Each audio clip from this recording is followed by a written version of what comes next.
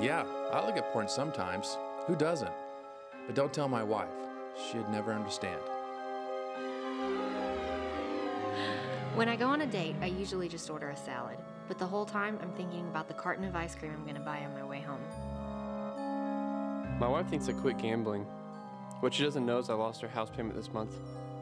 But my luck will turn around soon. I can feel it.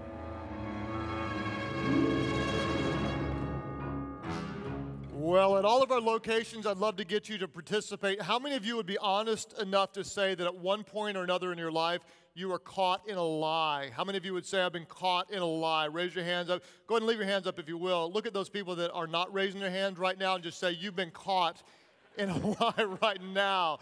When we sin, it's so easy and so tempting to try to cover up with a lie. For example, recently I spoke at a large pastor's conference, and before I went, Amy said, can you not do that little routine about how, where she's always like getting her hands all over me and always wanting to make out? And she said, could you just not tell them that? And I said, okay, I won't. She said, you promise? I said, I promise I won't do that deal that I often enjoy doing. And so I got there and just started talking, and I don't plan out everything that I'm going to say. I speak so often, I just kind of let it flow a lot of times.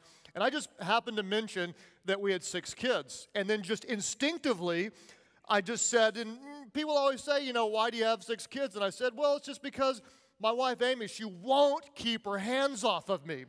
And, they kind of laughed like you did. And the thing is, people just don't believe me when I tell them that, but it's true.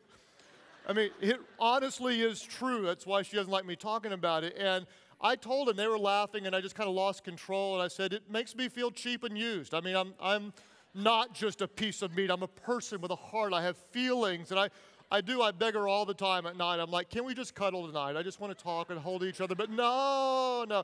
And so I kind of told them that. And then when I came home, she said, so, did you talk about me at the conference? Like, no, I don't think so. I don't think so. And she said, did you say anything about how I can't keep my hands off of you?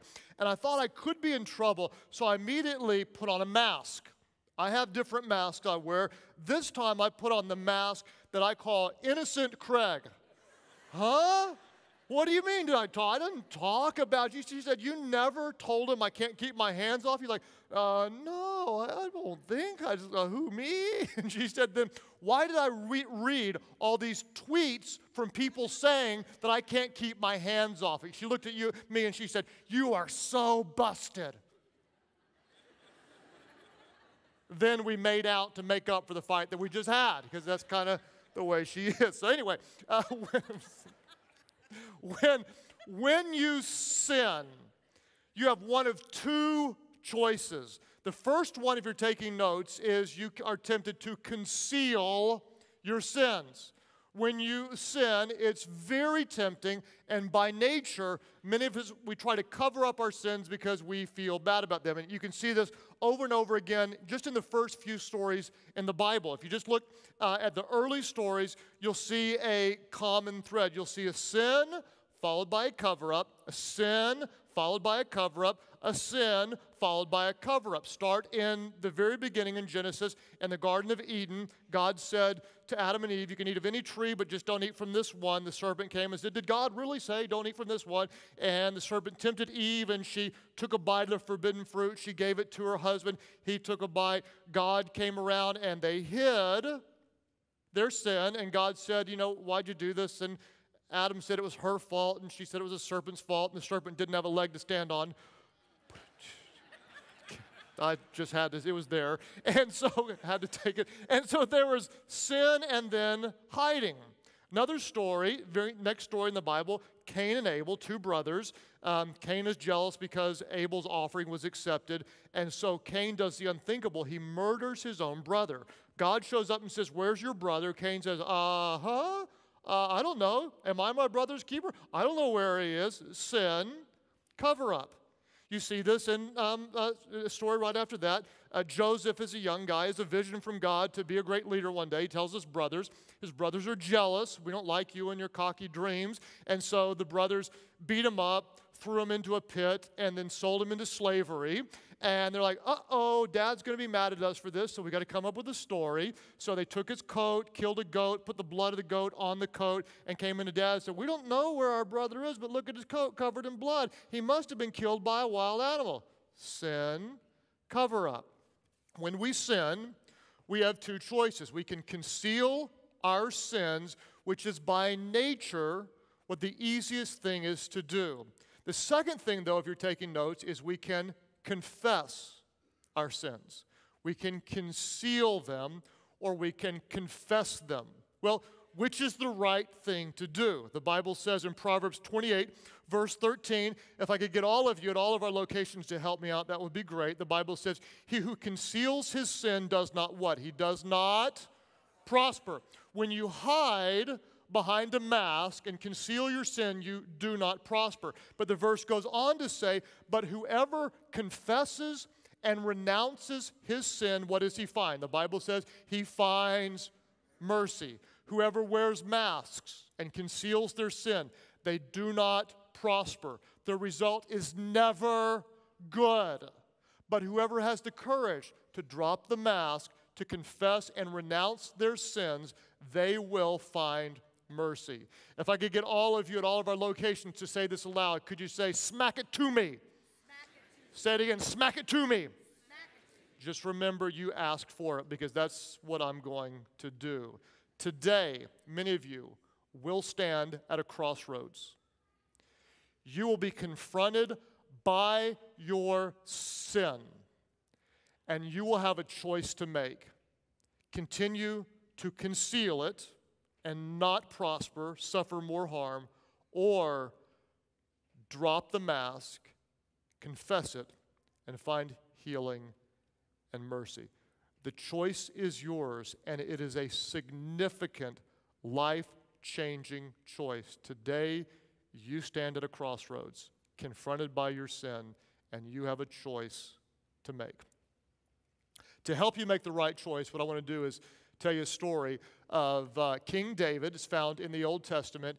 And what's interesting to me is King David is a lot like a lot of you. He loved God. In fact, he was described as a man after God's own heart.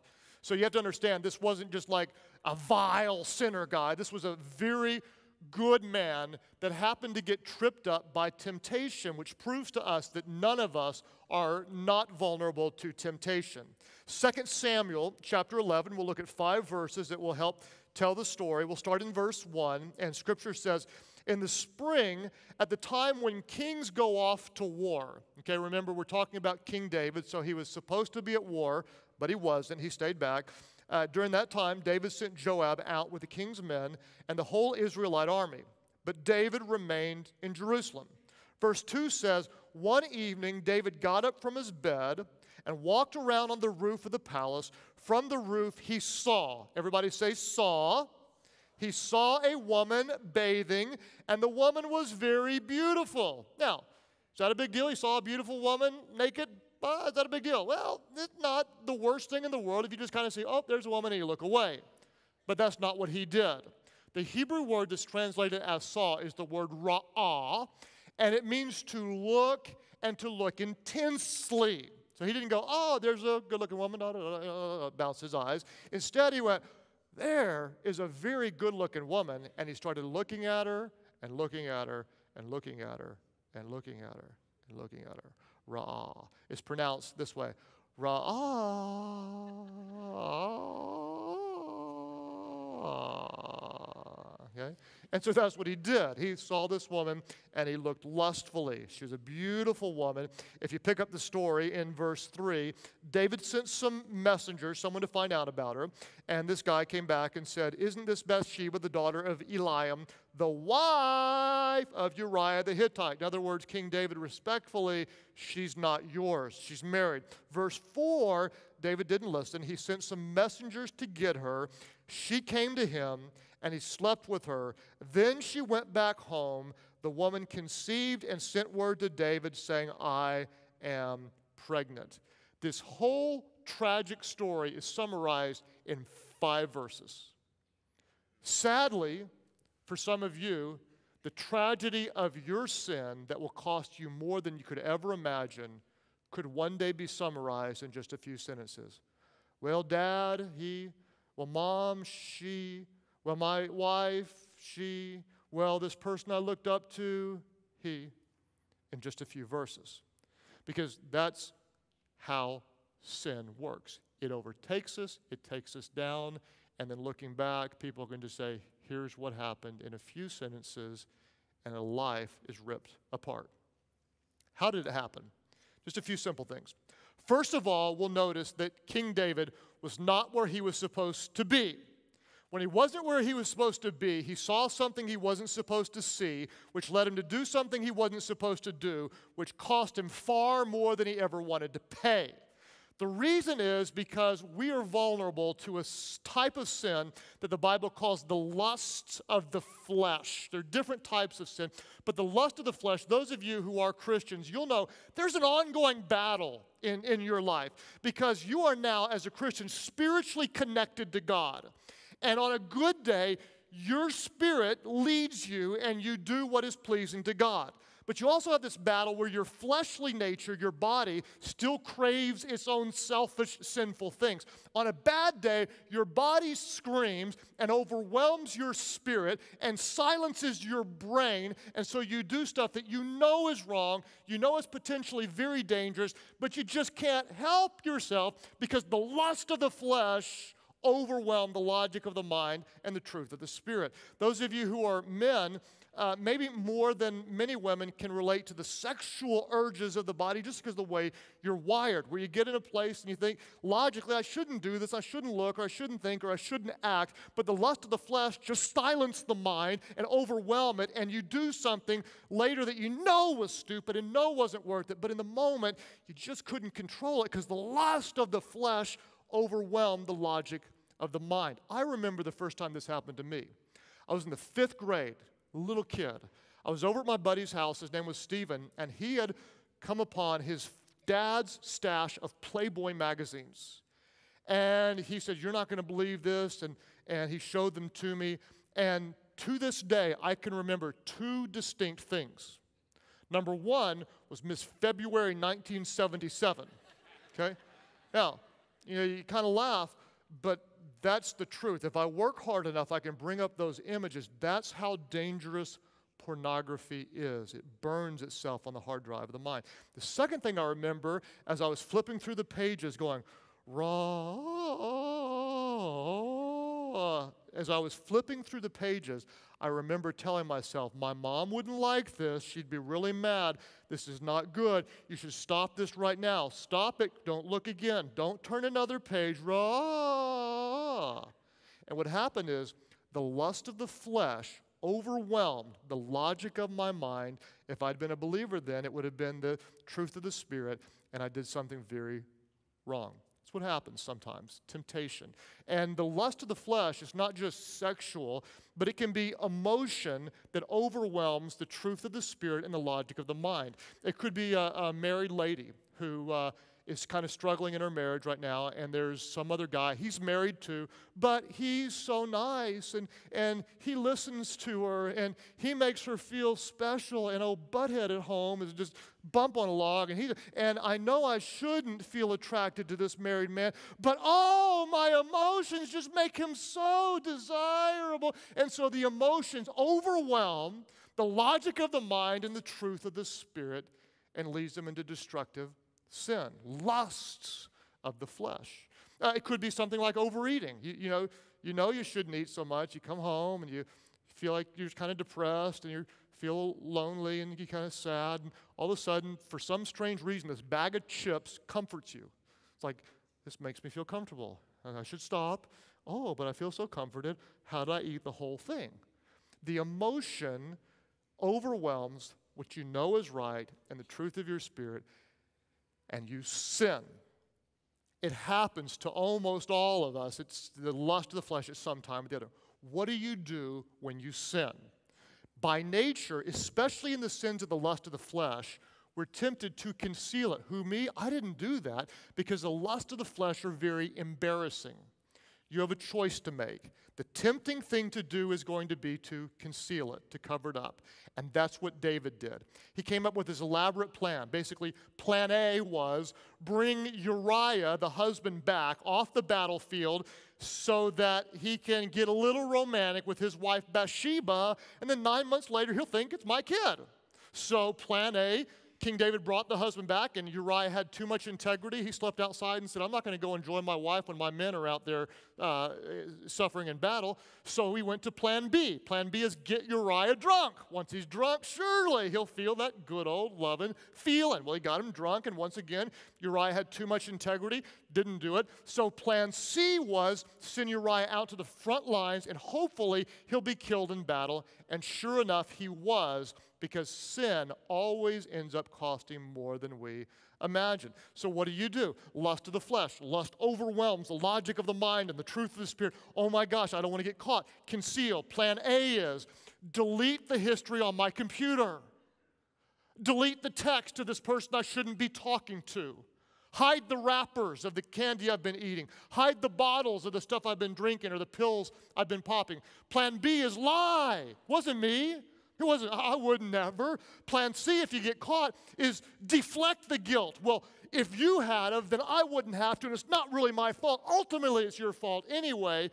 Conceal, conceal, conceal, all along forgetting that whoever conceals his sin does not prosper, but whoever confesses and renounces them finds mercy. What happens when we try to conceal our sin? Here's what's amazing about God, is when we try to cover something up, God has an amazing way of uncovering. Look at what Jesus said. This is so powerful. A couple of verses. Luke 8:17. Jesus said, "For there is nothing hidden that will not be disclosed or uncovered, and nothing concealed that will not be brought out into the open." Numbers 32 in the Old Testament, verse 23, says, "You may be sure that your" what? Everybody say it aloud. "Your sins will find you out." Sin has a way of coming out. You may not get caught for a while, but sin just has a way of coming out. And if you're unlucky enough that it never comes out while you're on earth, the bottom line is you're going to know, God's going to know, and it's going to cost you far more than if you would do what is right. Here's the thing about God, is whatever we conceal, He has a way of bringing into the open. But here's a great thing. Whatever we confess, He has a way of covering.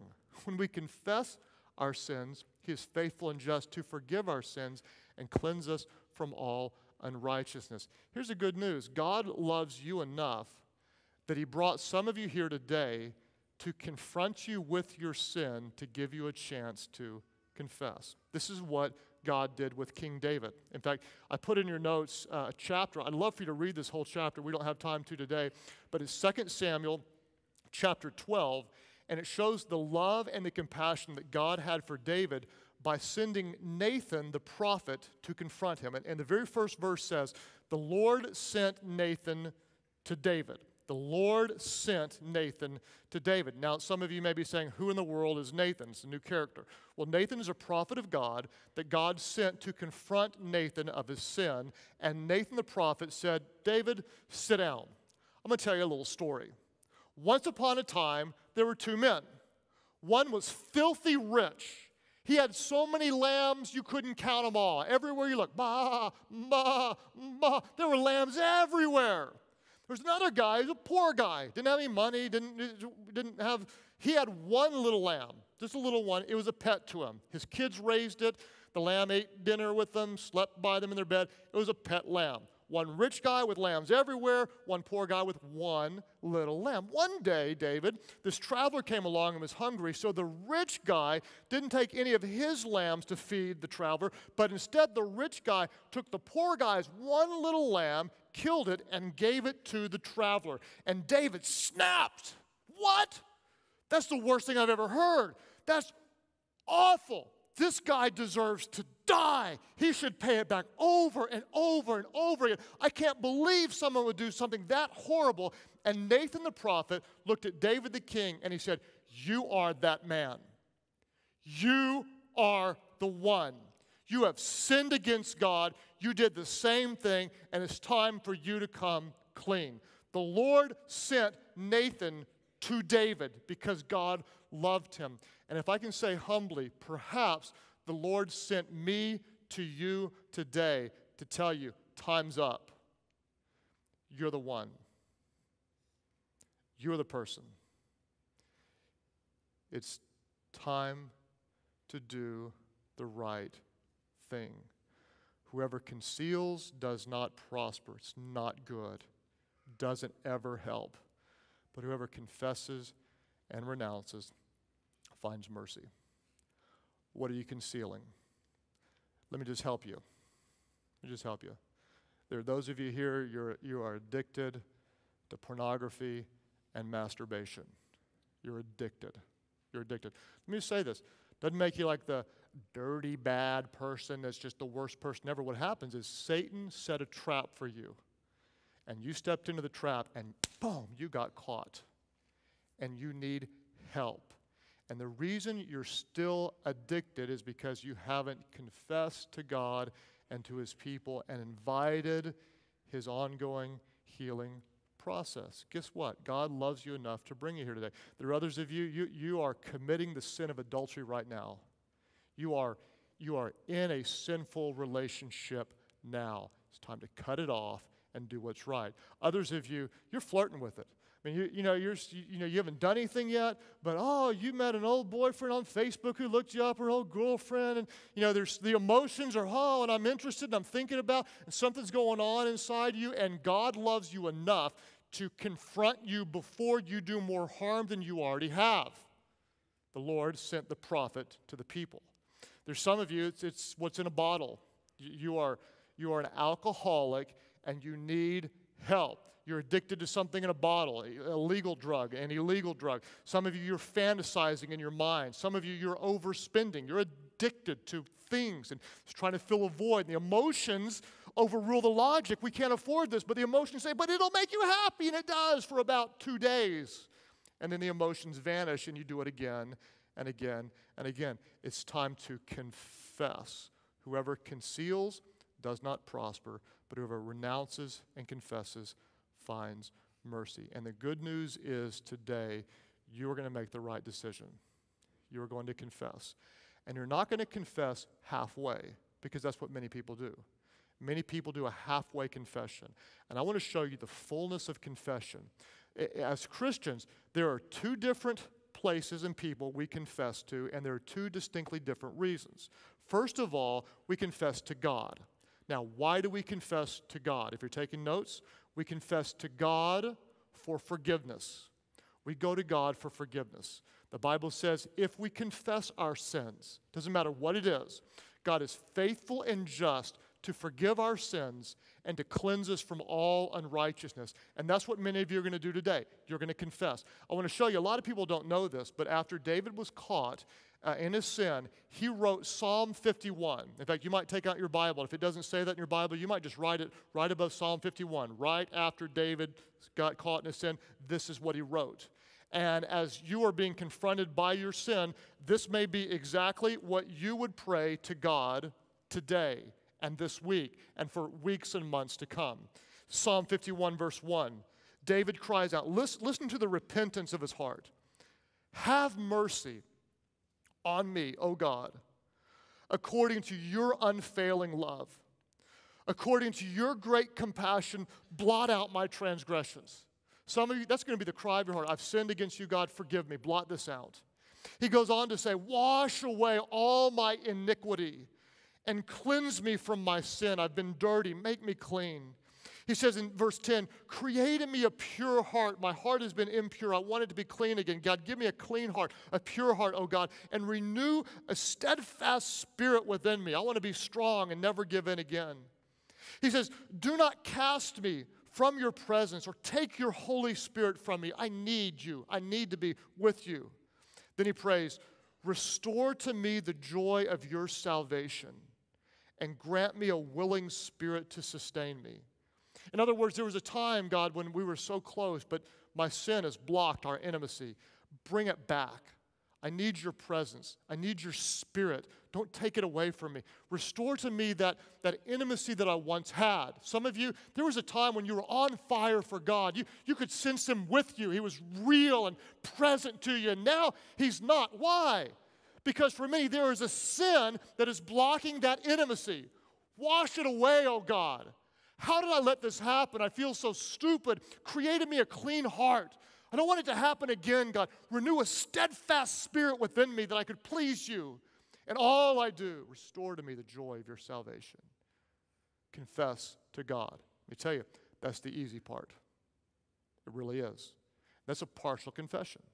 We confess to God, and we also confess to people. The reason we confess to God is for forgiveness. The reason we confess to people, though, write this down, is for healing. It's for healing. We confess to God for forgiveness. We confess to people for healing. James said this. He said, therefore, confess your sins to whom? Everybody help me out. Confess your sins to each other. Not to God, but to other people. And pray for each other, not so that you might be forgiven, but so that you might be healed. Confess your sins to each other and pray for each other that you might be healed. Here's what happens whenever someone confesses something to me. They'll say, Craig, I'm going to tell you something I've never told anybody before. I think to myself, we're about to have a big breakthrough, and then their body language changes. They say, Craig, here's what I've never told anybody. And they tell me, and there's this sense of just this relief. Why? Because for weeks, months, years, possibly decades, they've been carrying alone the burden of their sin. And when they share it and we carry each other's burdens, there's a sense of, it's finally out. I'm finally going to get help. It's no longer a secret. Now, some of you are going to say, well, I don't have to do that. I'm just going to confess this to God. And I'm going to tell you right now, no, you need to do that. Because many of you, you're still trapped in your sin. And the reason you're trapped, you've prayed to God over and over and over again, but you've never let God's people in to help you heal. You need the body of Christ. That's what happens best often in a life group where we confess, here's what I'm needing, hold me accountable, pray for me. When I start to slide back, kick my tail, get in my face, encourage me, love me, build me back up. Don't stand between me and the sin that is overtaken me. And that's what happens. Some of you say, well, I don't want to do that because there's complications when you confess. Absolutely. I mean, no doubt about it. You confess some sin, there's complications, but I promise you they are not as great as the complications of concealed sin that continue to take you down. You will do the right thing and watch as God brings forgiveness and healing. One of my favorite stories in the history of our church around this subject. Years ago, I taught a very similar message. And there was this Sunday night single adult life groups, mixed crowd, men and women. And this guy he was just eaten up with his sin. And he said, I got to just tell you, I'm very lustful in my thoughts, and I look at pornography, and he just blurted it out. And there was a girl there who was there for the first time, and she watched on thinking, they're going to kill him. I've seen it before. I see how religious people are. They're going to take him out. But instead, they just embraced him. Even the ladies there, they were crying with them and praying for him, and it was like this holy moment of just another guy confessed, yeah, I struggle with this. Another girl said, I used to do this, and we're going to pray for you, and we're going to see you healed. And she just watched on as there was this unconditional love around his confession of the lust of the flesh. What nobody there knew was she was a brand new believer, just gave her life to Christ, but still working as an exotic dancer. And she hadn't told anybody in her new Christian circle. And she watched as they opened up and embraced this guy, and she thought, maybe, just maybe, I can tell them. I've already prayed to God, but I'm still stuck. I'm going to take the risk and tell them. And through her tears, she said, I'm so embarrassed. I just gave my life to Christ, but I make a living as an exotic dancer. I do it because the money's good, and I've got a little girl I'm trying to raise. I'm so afraid. And she just held her breath, just waiting for them to turn their backs on her, and guess what they did? They loved her, and they accepted her. And then the guy who had struggled with lust, he said, you know what, because of what I want to make this right. If you quit your job, I'll help pay your bills. Another guy said, me too, man, I'm in. And then another girl said, yeah, you quit your job? Yeah, and she's like, no way, you just met me. No, she said, we're the family of God. That's what we're going to do. You quit your job, we'll help pay your bills until you get a new job. And they just all started crying and worshiping. And the very next day, Monday, she walked into her place of employment. She said, I am a new believer in Christ Jesus. I cannot do this anymore. I quit. On Tuesday, one of the guys got her an interview at the place that he worked. On Wednesday, she was hired to work a new job. Now, to this day, what this woman does is she helps other girls escape an industry that is robbing them of their decency and humiliating them because Christ has forgiven and healed her. And that is what can happen when you quit playing the games and drop the masks. You stand at a crossroads today, and you've got a choice to make. Whoever conceals his sin does not prosper, but whoever confesses and renounces them finds mercy. God, I pray today that your people would have the courage to do what is right and pleasing to you. As you pray today at all of our locations, nobody looking around, go ahead and just kind of put your hands in your own lap right now. I don't want any, just kind of nobody looking around. And I don't know how to, I don't want to soften this, so I'm just going to go right to it. Those of you that know there's something in your life that's not right and needs healing before God, would you just lift up your hands right now? Just lift them up right now. Lift them up right now. Praise God for you. Thank God in heaven for your honesty. Now, I'm going to ask it again because there's some of you that you know your hand needs to go up right now and it's not, and you're going to regret it. I'm going to ask you again. Others of you, you know there's something in your life that needs healing and you want it healed. Would you lift up your hands right now? Lift them up now. Praise God for you, for your honesty. All of our campuses. God, I thank you for your love and your grace, that you care so much for us, God, that you would confront us with our sin to give us the chance to repent before our sin costs us even more. At all of our locations, as you're praying right now, here's what I want you to do. If that's you, I just want you to, in your thoughts, pray to God. Tell him what your sin is. Cry if you need to, and just ask him to forgive you. You don't have to beg, just ask him. Tell him what it is. And say, God, I've sinned against you. Here's what it is, and ask for forgiveness. And as you're doing so right now, as a representative of God, I want to say to you, he is forgiving you. He is putting your sin under the blood of his son, Jesus. He is casting it away from you into the sea of forgetfulness. He will not hold your sin against you. You are being forgiven. Now, God, I pray for those who will need to confess to someone. I pray that you would show them the right person or people. God, I pray they would have biblical community, that they don't, God, they would take that step into finding those other believers who would help support them. I pray, God, for marriages. I pray, God, for friendships. I pray, God, for those who might be on the receiving end of a confession today. I pray that they would receive it with the same grace that's been given to them by you. God, if it's hurtful to hear something, I pray that they would see the love and the courage that it took to drop the mask and to say, I love you so much that I don't want to continue to hide. God, I know there can be many painful conversations and many complicated relationships, but I thank you, God, that those complications are far less than the complications of continued concealed sin.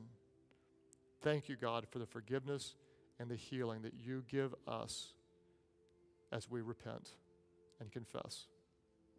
As you keep praying today, all of our locations, some of you, you're still under the weight of your own sin. You wonder, where do you stand with God? I can remember, man, I just know this so much. The way I grew up, I was so afraid. I did so many bad things. I felt so guilty. I didn't know where I stood with God. And so I tried to do religious things and stop doing bad things. And no matter how hard I tried, I still ended up doing the wrong thing.